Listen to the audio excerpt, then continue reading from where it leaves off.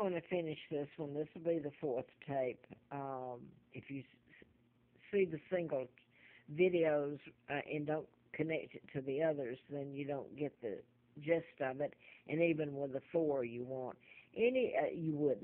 Anyway, this is where I'm just showing some of the harassment that was done to me. This was handed to me on the day that Larry Flint was shot, March the 6th. This is '04 up here on the Appalachian Trail. Larry Flint, of course, was shot March the 6th of '78 in Lawrenceville, Georgia, and I'm living in Marietta doing the book at Moonraker Apartment. And the name of my book was MD, A License to Kill, by the way. And later, License to Kill with Timothy Dalton came out. Like they're supporting me. It's a 007 in Who I Say I Am. And Moonraker, of course, was Roger Moore. And they even mention it's kind of out of space thing, too, involved going out in space. But they mention a really mind control. And that's what I was writing about in part, about programming people to run up and shoot like they did Dr. Warren and Rosina Matthews in Cobb County, who had worked at Larry McDonald, U.S. Congressman doctor that I wrote about. And they knew too much, let me put it that way, how deaths were made to appear of natural causes, etc., etc. Now then, this is where they ran me to the up and down the side of the road. I had no place to be, and this has been done in plain sight. And people treating me, you don't know how. They don't want this told. They do not. I could never get back in touch with Mr. Flint anymore, even though he had shown me the parody that was going to be published about Jerry Falwell of Liberty University. He's deceased now.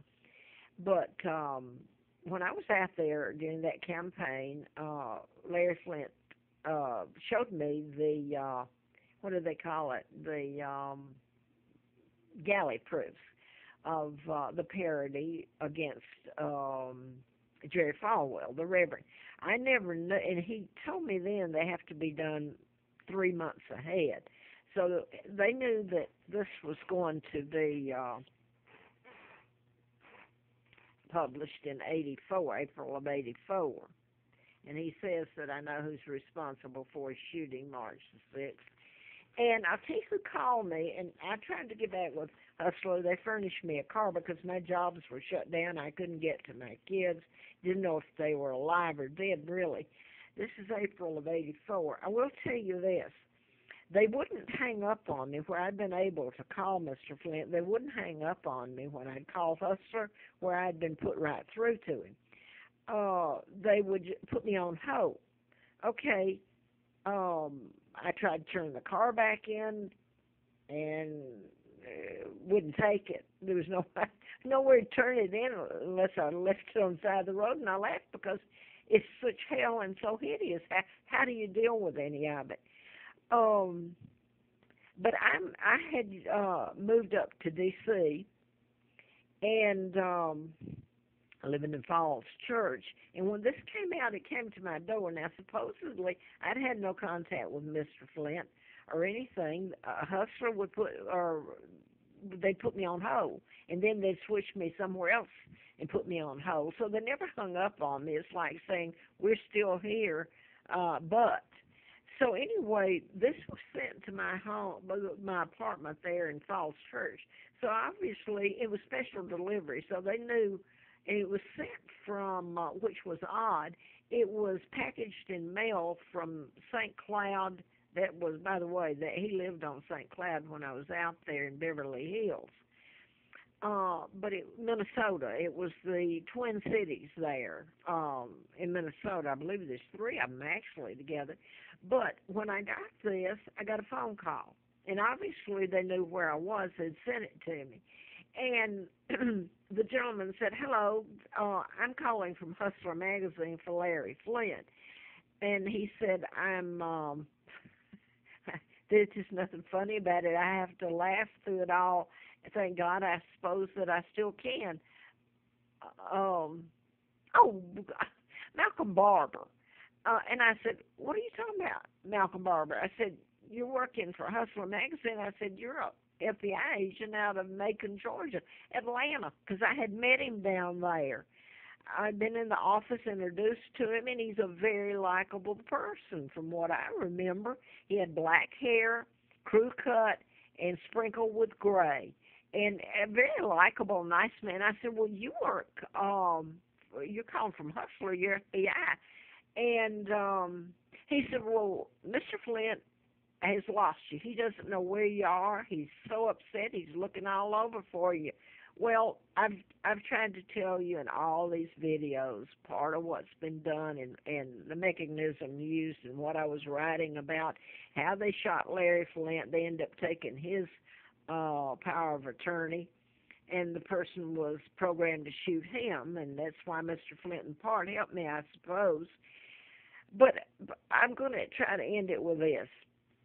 And I live in fear. I don't go to the cops anymore or the media, Channel 10, CBS, ABC, Fox, all of them, NBC, all know this. They knew it when I came, and they will not touch it. Um, I'm telling you about mind control murders and who's doing it, and who I am is the number one problem with it all.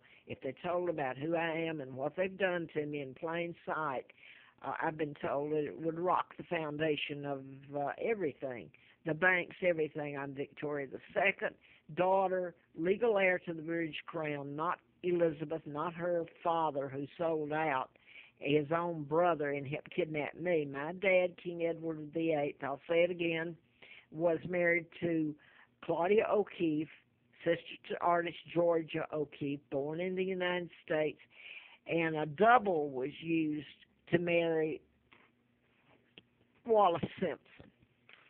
Now, all this is history would record that. It's all a lie.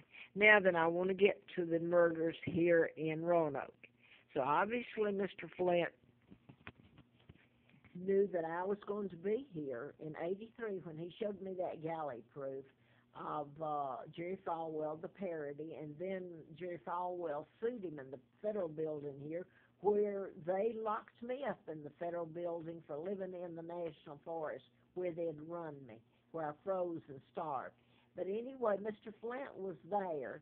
He was sued by Jerry Falwell, the parody that he had shown me in Hustler magazine.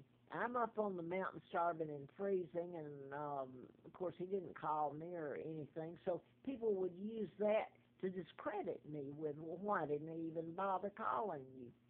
Well, I'm just going to skip to this before this tape goes out. There's been the Virginia Tech shootings, the 33, April the 16th of '07. There's been a long list of murders that happened there that were mind control murders deliberately done, and at Charlottesville, University of Virginia. I'm going to mention Alexis Murphy, who Randy Taylor has been, although they didn't find her body, he's been found guilty, and he's in prison. Now then, you've got Morgan Harrington, her father's psychiatrist here in Roanoke at Carilion. He also taught, and he may still do that, at Virginia Tech, and she was a student there. He taught psychiatry there. Now then, supposedly, a black man was, the photos are put out of him that they think might have killed Morgan Harrington. They found her body. Now then, I'm going to go, these people, by the way, all know this. The media, they all know about mind control murders. They know about me. Nobody has put up billboards. In other words, I live in fear of being locked up for telling it. I've lived a hell of a life, and all I've been done is run from one hellhole to another. Now then, there's a British young girl that's a student, and I want to get this in case her family sees it. I hope she's found alive. They're British just like me, English. She spent her summer vacation. She goes to Virginia Tech, a student, in Tuscaloosa, Alabama. Alabama's where they took me, Moulton. Huntsville is NASA, which the British and Germans built, by the way, and my being a hostage. She went there